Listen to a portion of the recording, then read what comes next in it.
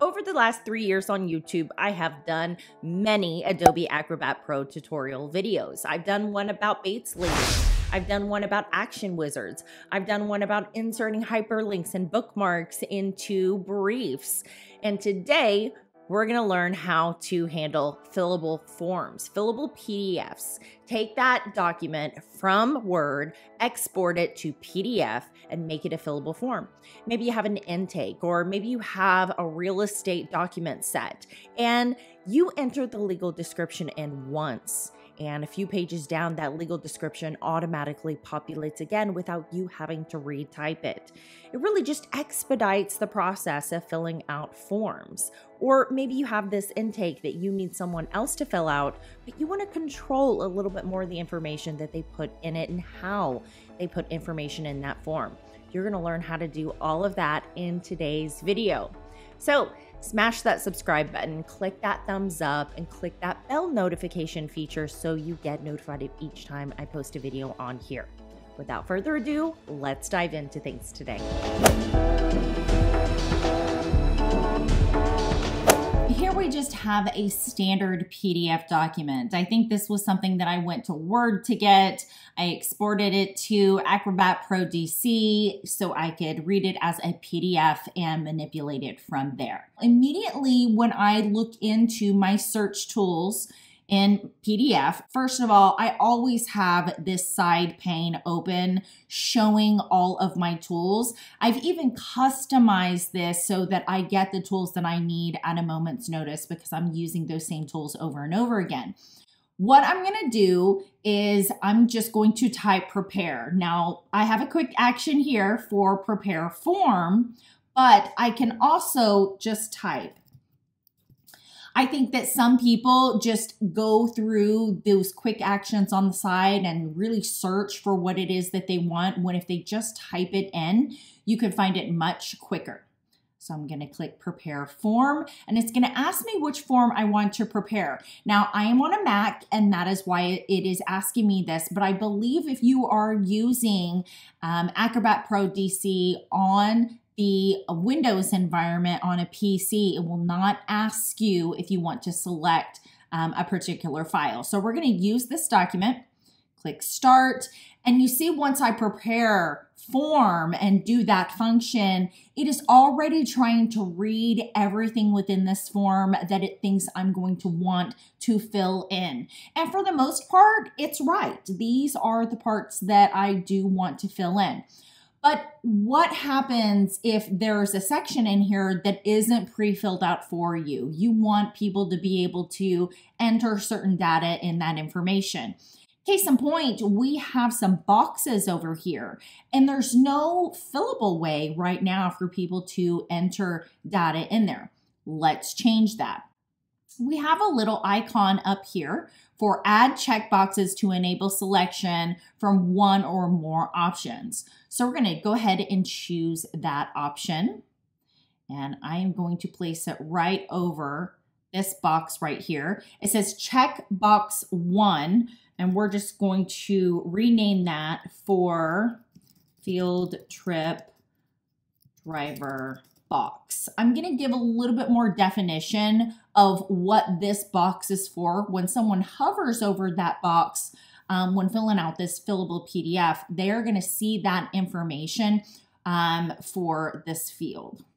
Let me just move where I'm at really quick, but you can see right there on the right-hand side, field trip driver box, and that's filled in right there in that section. So when this person goes in here, they're going to now have a box to check right there. Now I can click this icon again, and I could put another one over here. I'll put some arts and crafts here and do classroom helper box. That is preparing this form. There's other little icons up here. You can enter some text in here. You can do a drop down, a list of choices. You can have a barcode in here, a signature field in here. There's all sorts of things that you can do in your prepare form. And I would highly recommend that you take a look at all of these features in here and really fine tune all of your forms. I mean, if you're wanting people to fill them in a certain way, make it a fillable form. Don't just send them a PDF and expect them to print it and fill it out and scan it and send it back to you. Or, you know, even if you think they're tech savvy, don't ask them to edit the form and add in text and then add in the text. Make it a fillable PDF so you have a little bit more control over that information. Now, going over the fillable items that it pre-prepared for us, what if it didn't do that? What if it didn't give us a first name for that box? Let's act as if it didn't. And let's say that they didn't go ahead and give us that box. So I want to click this icon right here, which is add a text field. So we're going to add that text field after we click that icon and add it right in here. We're going to play a little bit of arts and crafts. We're going to expand that area right to, let's say, here. And in that text, we'll say, actually brought it over here. Let me bring it over here. So name, we're going to say first name.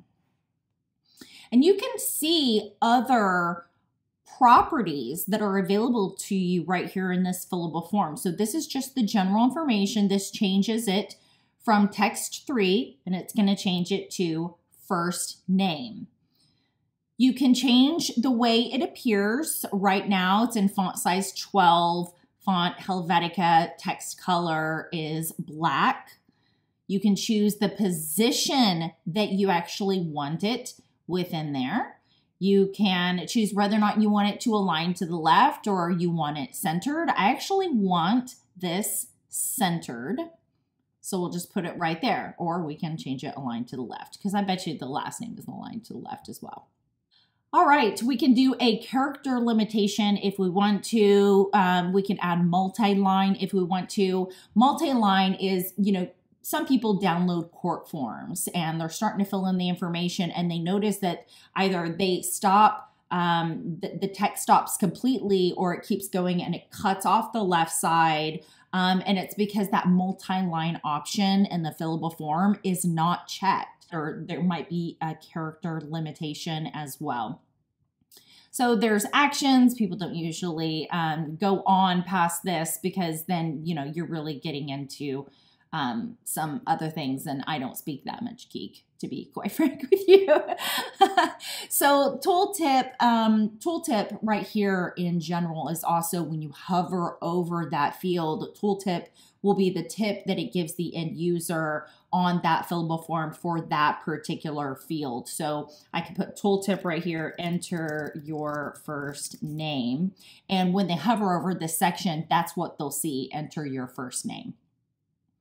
All right, I'm going to click close. Now let's take a look at how to duplicate that information. Particularly on this form, we're not going to want to duplicate any information, but just for the sake of this tutorial, and so we don't have to show you another form, we're just going to quickly see how this action works. Okay, so I have a first name here. We just applied that, and maybe, just maybe, somewhere down on this form, I want that first name to appear right here as well. Right after I'm done typing it in this section, I want it to appear in this section right here. What I want you to do, and this is so simple, I just want you to right click. I want you to copy it. I want you to go down to that section, paste it. Now, it might not paste it right there in that section, and if it doesn't, that's okay. I want you to change it. You have the ability to modify it. Just going to modify this a little bit. All right. And it still says first name. It says first name just like that one. It says first name, first name. All right. We're going to go ahead and close this fillable form edit format right here. You see preview and close right at per. We're going to go ahead and close this, and I'm going to show you how this information duplicates on both of these line items. Close. You see how we have some check boxes right here, right? Those are the check boxes that we added. We can check them and uncheck them. But here we've got a first name, and I'm going to type Misty. And there you see it also duplicated that down here where it says Misty. As soon as I typed it in here and clicked enter, or you click tab, or you click out of that field, it will duplicate that right here in the other one where I just copied over that information. Customize the user experience by modifying the fillable form information by going into prepare form and taking a look at all of these other things here. Now, you can adjust any of these. You can just right click, click properties, and you can adjust any of this. So right here, it says address under tooltip. So we'll say type your address. That, and we'll close that. And when we hover over this, let's see, address, it says type your address, because that's what we changed it to read in that tooltip. It doesn't just say address. It gave them a little bit more information on filling out this form. So basically, that is how you prepare a PDF for fillable format. And even if your form is already prepared for fillable format, these are the ways that you can modify that fillable format page. Of course, that is if you have permissions. And also, last but not least, we learned today how to duplicate that information that we enter in one line and make sure that it gets put in another line. Maybe it's the same information, so we don't have to constantly re-enter that information. Remember that if you are changing anything that's form, template, standard, structure to your organization, save it in a place that your entire organization can get to that. For me, it is my team communication site in the Microsoft 365 SharePoint environment. Thanks for joining me today in this video, and don't forget to check out the description box below and all the links that I offer regarding my masterclass, regarding the litigation e-course, regarding coaching opportunities and one-on-one sessions. There's a little something down there for everyone.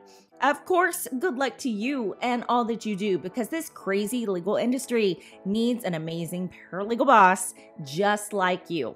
Have an awesome rest of your day. Have a wonderful week ahead of you. And I will see you guys back here on the next one. Mwah. Bye, guys.